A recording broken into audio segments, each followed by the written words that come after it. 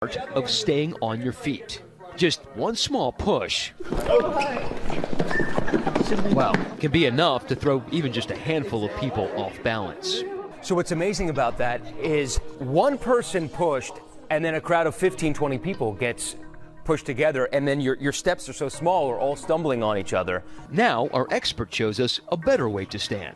Legs staggered for balance and arms up like a boxer. In super dense crowds, that separation will help protect your heart and lungs from potentially thousands of pounds of chest-crushing pressure.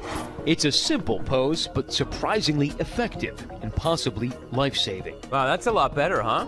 But if you do fall over, he says stay off your back and stomach, and here's why. Lie down on me like you would do if you got knocked down too.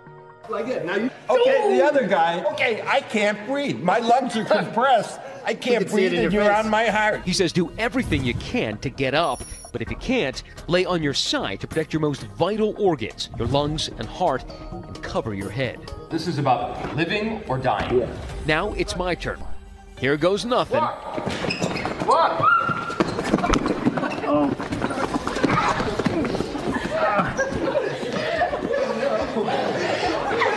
A couple of kicks to the ribs, but I'm okay. I could tell that nobody could see me. All I could see was feet. There were a couple of like stumbles. I stepped on you, I'm sorry. Take it from me, if this were real, this is not where you'd want to be.